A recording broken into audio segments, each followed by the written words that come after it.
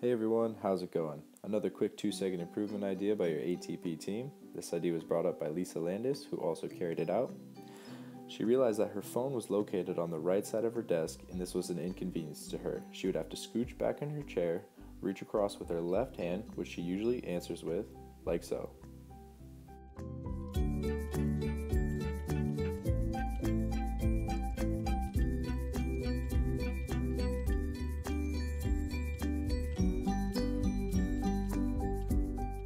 So what Lisa did to get rid of this inconvenience was reorganize the left side of her desk so that she could fit her phone. As you can see in this video, it shows how quick and easy you can do a 2-second improvement that will make a world of difference.